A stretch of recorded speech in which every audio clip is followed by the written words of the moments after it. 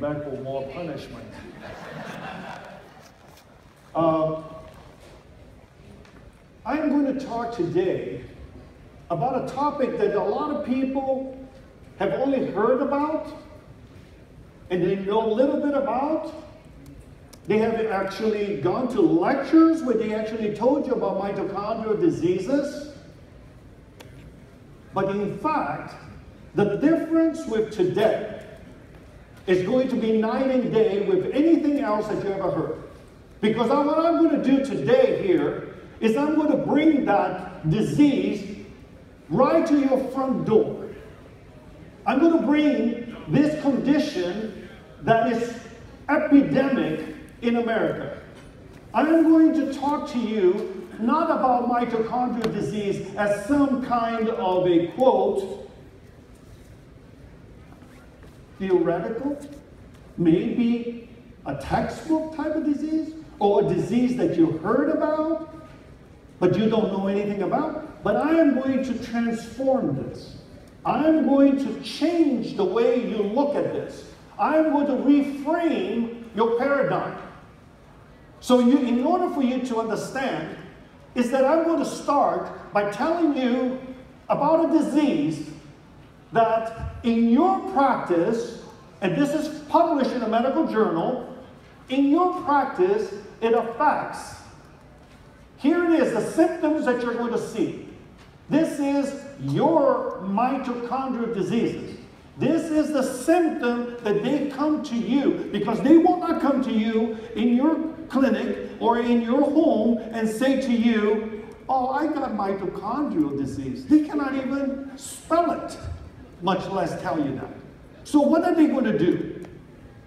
Here's the question. What are they going to ask you about? What is the complaint that your patients are going to ask you about? The complaint is going to be, doctor, I'm having severe pain and inflammation all over my body. How many of you heard that from your patients? Come on, participate. It's part of the program. If you don't participate, your brain will shrink and you will disappear. 93% of your patients are going to come and complain to you that they are under stress, or their family, or their children, or their husband, or their wife is stressed and depressed. How many of you have heard your patients tell you that they are stressed or depressed? Come on, participate. Okay, now, I want to talk to you about the problem that depression and stress, we have over 250 million prescriptions. Every single population, 11% are taking the drugs for depression. And the drug itself causes depression. True or not? So what I am going to talk to you about is how many of you have seen your patients, family member, your mother, your father, or even your children come to you and say, I am so tired.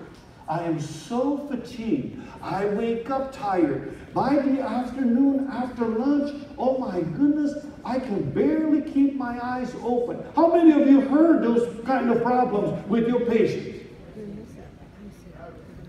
So we are seeing 87% of our patients tell us this problem. And you know what?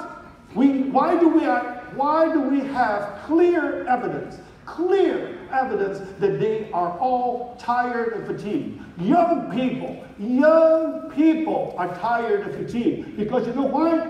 They are all drinking this bull over here. You know? It's a, you know what else? That bull? Yeah.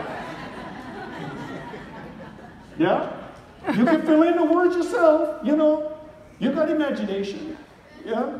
Bull? Yeah. You know? The kind of stuff you go to the toilet and go. All of that is in billions. Look. It doubles every year in the last 6 years. Doubles. Can you imagine how many of these kids, and you know what they are doing now?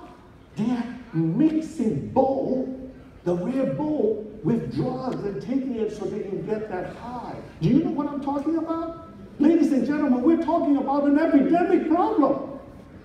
You see, I am different than all of the other speakers because I am crazy.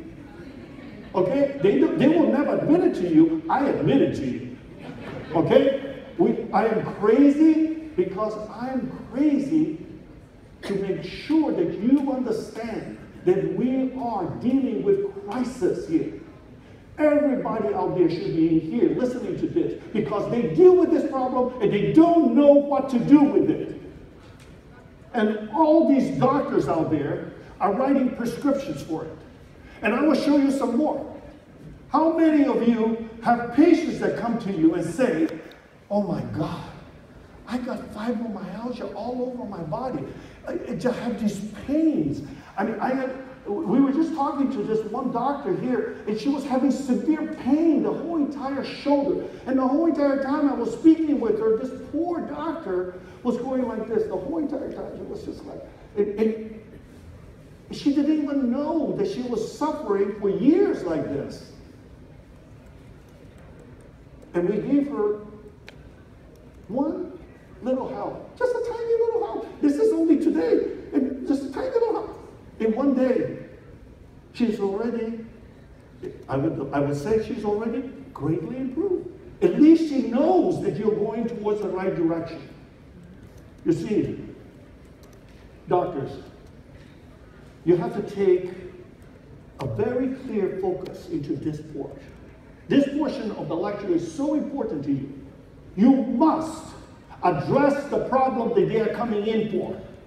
Don't just go ahead and say, oh, well, you got toxicity, and we got to work on this, and it's going to take you 3 years, and you're going to be drinking this, and you're going to be doing yoga, and you're going to be standing on the corner there and upside down, and you're going to have to do that for every day for 1 hour. Listen, they ain't going to do it. You've got to address and focus onto that problem and solve the darn problem. Because otherwise they don't give you a chance for you to coming back for a year, over and over and over for years, trying to let you see if you can fix this thing. Fibromyalgia, tendonitis, joint pain is a crisis epidemic problem. 78%. We are talking about, listen, I am a physician that can write prescriptions.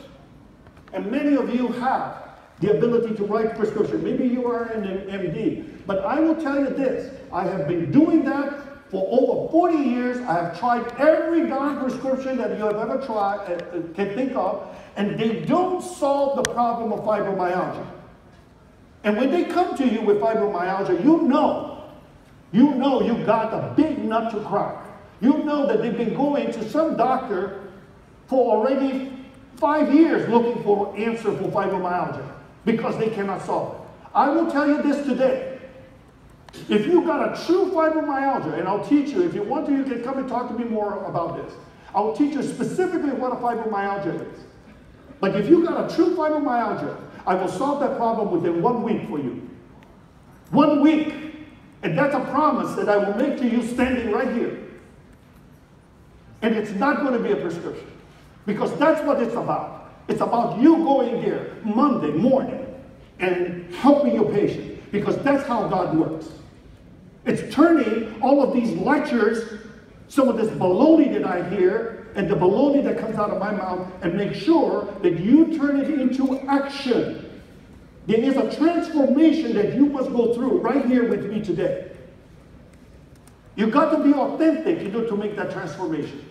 You've got to make that transformation from your heart, from your mind. You open it and you say, I'm going to make this commitment to my patient.